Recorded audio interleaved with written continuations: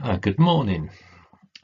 So this is another video for our sixth form groups looking at the non-examined assessment work that we're undertaking at the moment.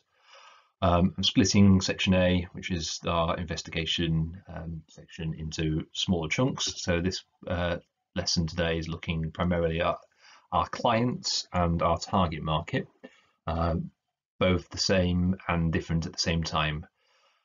Just as a reminder, if you're watching this video already, I suppose, and converted, this video is available on our YouTube channel, KA's Creative Arts. If you click on that link in the PowerPoint, it will take you there. Okay, so moving on. In my first video, I forgot to talk about actually setting up the pages correctly. Really important that we do this. Normally, PowerPoint is automatically set up nowadays to be a landscape widescreen, which is great for showing videos like this on YouTube or presenting in front of people, because TV is a widescreen. However, for printing onto A3 paper, it's not very useful at all. So what you need to do here is go into Designs, which is at the top here, highlighting that. Click on that, then you want to go to slide size, custom slide size, and then you need to change that to A3 landscape. It just means that that piece of paper is then always A3, and it means that when it comes to print it and work on it, we're being consistent. On top of that, in the big bubble in the middle, you've made sure your pages are A3. Feel free to then pick a design style, what fonts you want, what colours you want. You want to, at that point, go on to maybe the master slides, which will be in the view settings, which are just in there. Okay. And in view, you can click on master slide and you change the basic slide setup that you have. The reason why I'd suggest you do that is because then you mean you're going to be consistent on every page. But in terms of hints and tips, you need to be consistent. You need to make sure that every page looks like it's your work. If one page is in Comic Sans, the other one's in Calibri, one's in Times New Roman, anybody looking through the work will get confused as to whether or not it's the same person doing the work. So same font, same style. If you're going to put the title somewhere, put it in the same place each time. Use the same sizes, colours. That consistency makes it really easy. Look at someone's work to go, oh, I just know who this is. It looks good. It looks more professional, and it's generally better to do. So be consistent. If you change the master slides, that makes life a little bit easier. Those are just a few hints for you. I will pick you up on this when I start seeing work getting handed in. Okay. So that's just a couple of pointers. One of the things I would say, if you can avoid it, avoid using this bit here. Okay. They all look the bloody same. Okay. Do something a little bit different if you can. I like the new mode of PowerPoint where you've got the design ideas tab on the right hand side. I've been using that quite a bit, but not all new versions of PowerPoint have it, I suppose. But yeah, try and be a little bit different with your styles. Look at some of the waggles that you're going to see on future pages. Okay, moving on to the actual task now. So client versus market research. So all of you have to have a client during the coursework. Sorry, call it coursework, non-exam assessment. And your client is somebody you're going to go back and forwards to. You're going to have an idea, you're going to talk to them, they're going to give their feedback. You might take that on board and change your design radically, or you might go, actually, at the end of the day, I am a designer. I sort of know better in terms of how to design and how to make this. So I need to argue and discuss your views with your client. So it's a two-way system when you've got your client, but it's a specific person who you're designing for.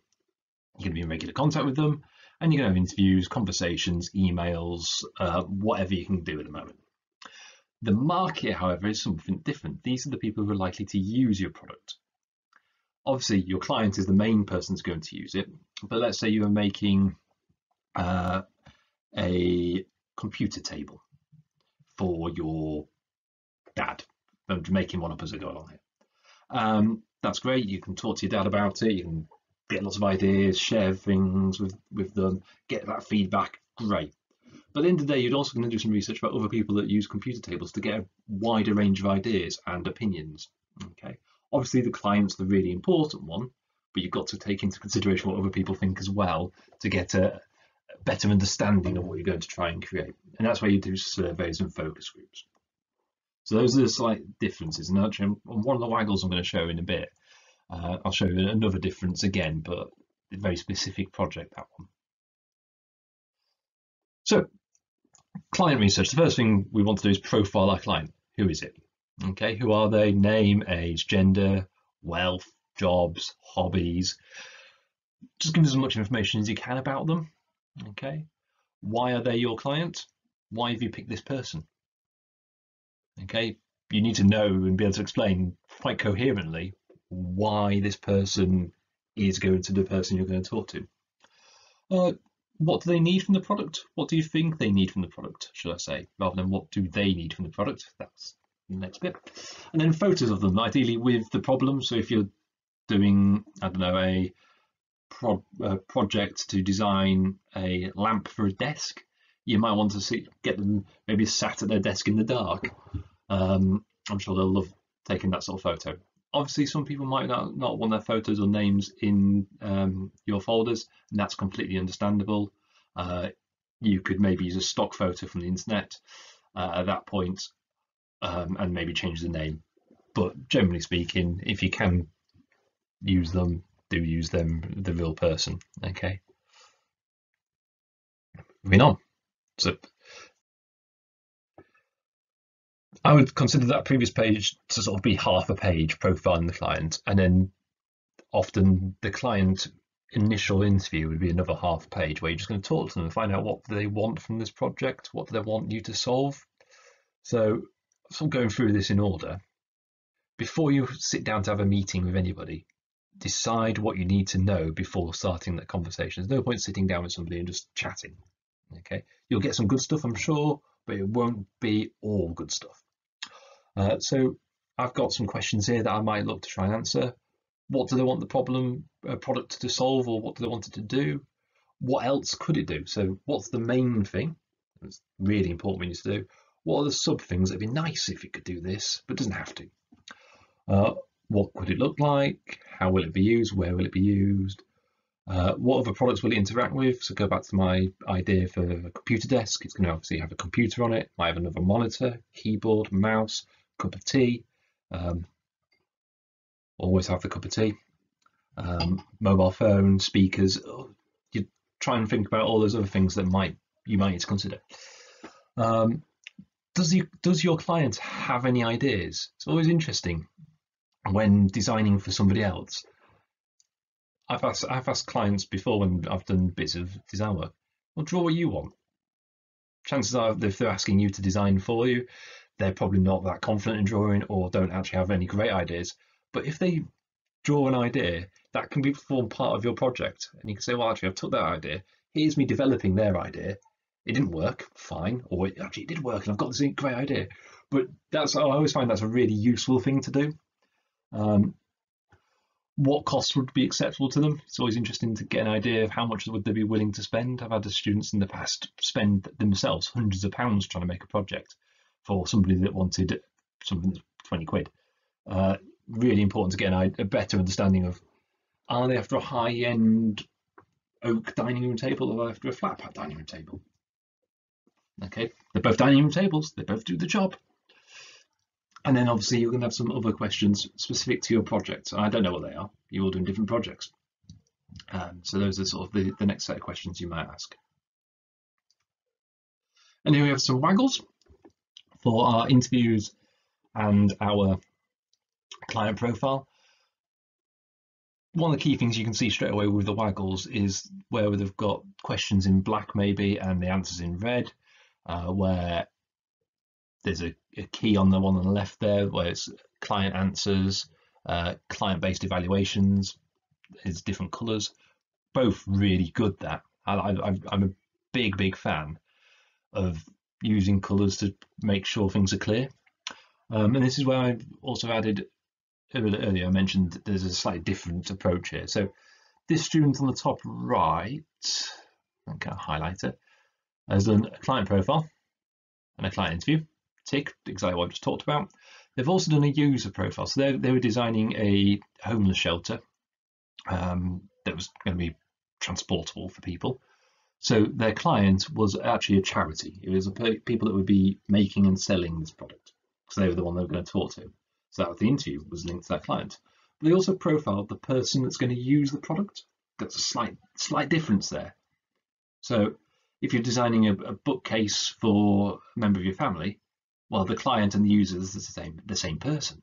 But if you've got your client is Oxfam because you're designing a water carrier for sub-Saharan Africa, the user is going to be somebody in sub-Saharan Africa that's going to use it. They're very different people. So it's worth considering that just in case you need to do a separate bit of profiling, and that's okay. Okay, both of these are A or higher grade papers, or both of these students got over 90% in their NEA, so it's worth looking at. And then finally on the waggles, there's one on the bottom left is particularly good. This box here. My mouse is going all over the place. Key points. Just bullet pointing what are the key things we've learned from this. If I go back to some of our GCSE work from last year, the conclusion boxes, and I've just read through all the current year 11s, all very samey. It's like, on this page, I have done a client profile, a client interview, and I've learned what my client wants. Brilliant. In terms of bullet points, that doesn't tell you or me anything. What I want here is, my client says it'd be really useful for it to hold 20 pens on this desk. And that's a key point. I need to do that. Bullet point it. Conclusion. Something I've learned that's going to be important through the project. Not, my conclusion is that I learned stuff. Okay, moving on. So market research. Sort of going through the process of how I would plan the market research. This is now we're looking at a wider group of people that might use your product in the future. Job one, decide how you're going to collect the data. Are you going to use an online form, paper survey, focus group discussions? Because that's going to be the start point. Decide what information you need to find out. Do you need to find out what their favourite colours are? That's very GCSE. Do you need to find out what functions they're like? Go back to this random desk I'm designing now. What maybe please list in importance which items you want on your desk. Coffee cup, a lamp. So I've got some books, a speaker, a roll of sellotape I can see here. I've got sooty. I've got a variety of different things on this desk. Rating importance, and amazingly you get a really good list there of what things are going to be important to people. So try and move away from the favourite colours question if you can, and look towards what functions they want, what materials they want, what joining methods. Really get into the nitty gritty of what they think is going to be acceptable for a project. Then you have to decide what format the questions to go in. Closed questions are really good for drawing graphs. So be that multiple choice, a ranking question, or a yes/no answer. Open questions are pretty much impossible to draw graphs from, but you can get some really good information. So if you ask them, what would you like your product or your the computer desk to do? They might come up with a whole load of written stuff, or you can have closed questions. So you can come up with some different questions there, and then write up the results. This is something that obviously you would have done last year. You create graphs and charts and tables, and then you need to explain what those graphs, charts, and tables tell you. I'm not going to go through showing you how to use Excel to get those graphs, charts, and tables. There are other YouTube videos out there for that. If you do want that help, though, I will give that individually if you want help in how to create graphs. And then next page, we've got some waggles for this.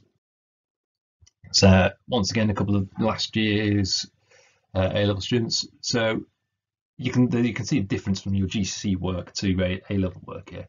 Still got the graphs, got really clear title, which is the question, what they're trying to answer. But the information underneath is really unpicking what have they learned from that question. Okay, they are not asking what's your favorite color, red, blue, or green. Okay, so from here you can get a better idea from looking at the graphs. You don't just discuss what was the big thing. Oh, from this graph you can see that most people wanted this. You can also discuss from this graph you can see very few people wanted this. You can amazingly, just like anybody that works with statistics, you can make the statistics tell whatever story you want. So if you want the product to be made out of wood and the statistics don't show you that, you might just say, well, the statistics here show that the clients don't want it to be made out of plastic, but would be very interested in it being made out of wood and metal, even if wood wasn't the top one. You can change the writing slightly. And once again, you focus on those conclusions. They're going to be really, really important. The blue box and the black box on this page are showing like the key points that that person has learnt that will be used in the project. Not on this page, I learned that people did a questionnaire and gave me some information. That's not what you learned. That's what you did. I want you to tell me what you've taken from this page that will be useful in your designing, in your making, in your future work through this project. Okay.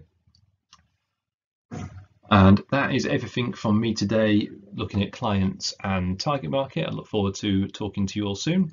And do shout if you have any questions. Goodbye.